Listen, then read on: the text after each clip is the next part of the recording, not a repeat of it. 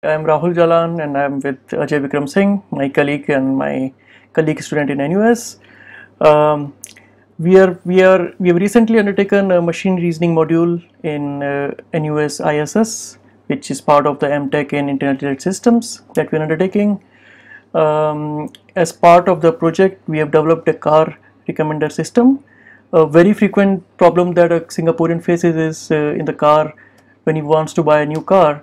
There's a lot of subjectivity. There's no objective data available. He starts with a certain budget, he has features in mind, but then by the time he gets a lot of advice from his friends, visits a lot of showrooms, he's totally lost.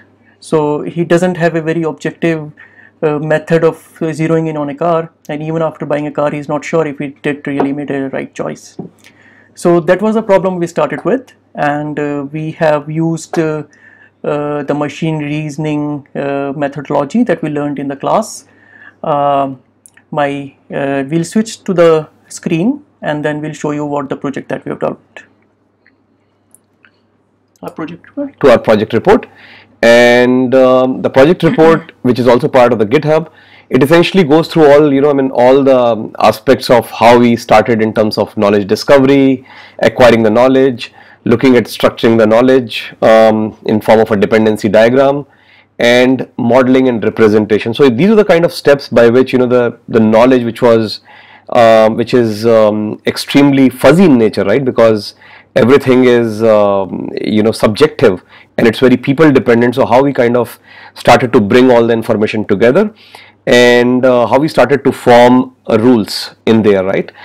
So I'll just take you through a little bit more level of details here, and the first thing which we really started to really understand what we also as car buyers at some certain point in time went through.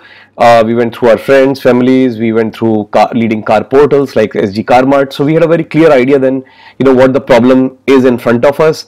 Then subsequently we got in touch with a car salesman in Singapore who has got experience in selling new cars, and more than a decade now he has been doing, and we got some very interesting insights. Those insights were able to help us with a reasonable amount of conviction, specific rules that defined our the frame of the decisioning system.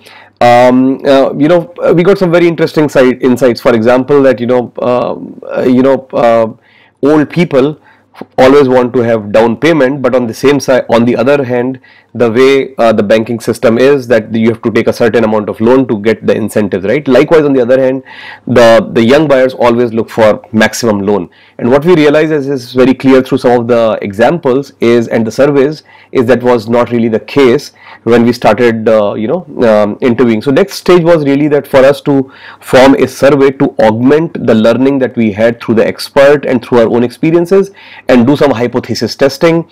And for that we designed a survey, and we got around 60 odd samples over a period of a week.